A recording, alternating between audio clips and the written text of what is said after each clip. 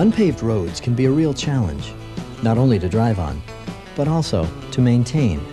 Fortunately for the road maintenance professional, years of steady advancement in product design have resulted in today's efficient tools. So, responding to the problems that occur on the unsurfaced road is a lot easier and faster than it used to be. But if you've ever replaced a washed-out culvert in the middle of the night, you know that even with modern tools, it's far better to anticipate problems than to react to them. The best way to keep ahead of road problems is to use a pavement management system. This videotape will show you how to take measurements for the Unsurfaced Roads Management System. It's a tool that will help your road department actually see into the future. Road maintenance will be planned more precisely. It also helps you to be more efficient on a daily basis and tracks the information needed to show townspeople that you're doing the best job possible. The system is the product of several years of research and development by the U.S. Army Cold Regions Research and Engineering Laboratory. Your accurate measurements are the most important part of the system.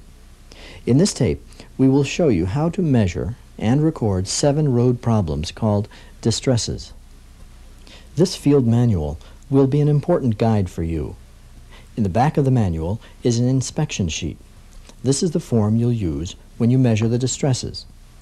The areas where you will make measurements, called sample units, have been marked for you. Your inspection involves measuring all of the distresses in the sample unit. They are improper cross-section, inadequate roadside drainage, corrugations, dust, potholes, ruts, and loose aggregate. Let's look at the proper measurement procedure for each of these. Start by filling out the information at the top of the inspection sheet. You'll find the branch, section, and sample unit information on a map that's already been prepared. Be sure to fill in your name and the date. Then start by measuring the area of the sample unit. That's the length times the width from one shoulder break to the other. Make an overhead sketch of the unit showing areas of problems and road features such as culverts. First, let's look at improper cross-section. As you know, a proper cross-section looks like this. It has sufficient crown, or bank on curves, to carry water to the ditches. Even a slight ponding of water indicates improper cross-section. Here, the road surface is level, and there's evidence of a small amount of standing water on the surface. This is called low severity. When there's a slight bowl shape or evidence of a moderate amount of standing water, we call it medium severity. Evidence of a lot of standing water or the presence of severe depressions puts it into the high severity classification. To measure improper cross-section, use a straight board.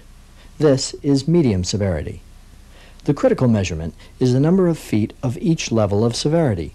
Here, the sample unit has 40 feet of medium severity and 20 feet of low severity. Next, we look at inadequate roadside drainage. When ditches and culverts fail to carry runoff, pools form alongside the road. The presence of these pools can weaken the road, or they may drain across the road carrying surface material away. Look for ponding of water or evidence of ponding water, and also for overgrowth or debris in the ditches. Again, you need to record the length of the problem in feet. This sample unit has 15 feet of medium severity, and beyond that, 30 feet of low severity. Refer to the field manual for help in judging severity level. Number 3 on the inspection sheet is corrugations, or washboarding. We measure these by putting a straight board across the top and measuring depth.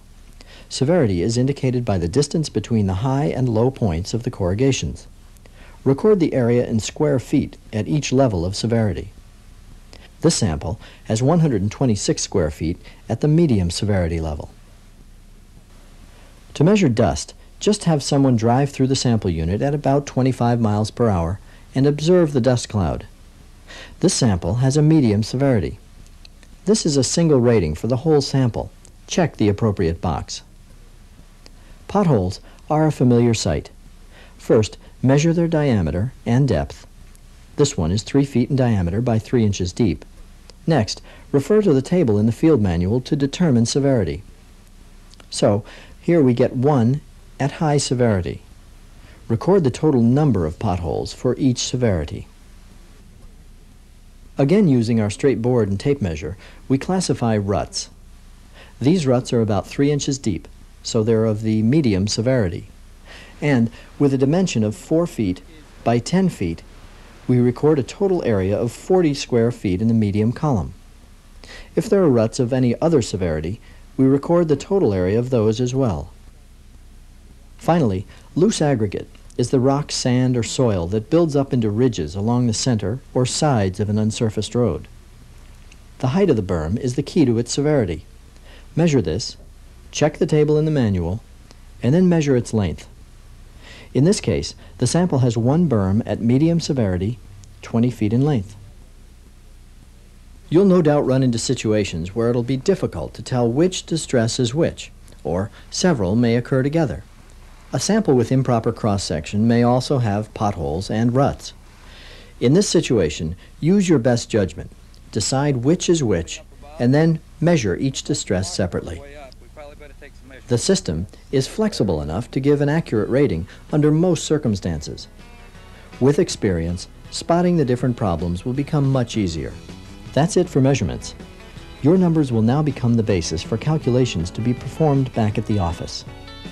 The final result of this process is a solidly based maintenance program. The importance of your careful measurements can't be overstressed. With your help, the Unsurfaced Roads Management System will provide the information needed to maintain and improve your roads at the lowest cost. Instead of reacting to the disasters that Mother Nature, Father Time, and your unpaved roads cook up for you, you'll have a sound maintenance plan to refer to year-round. That's a goal worth working for. Copies of the Unsurfaced Roads Field Manual are available from the U.S. Army Cold Regions Research and Engineering Laboratory at this address.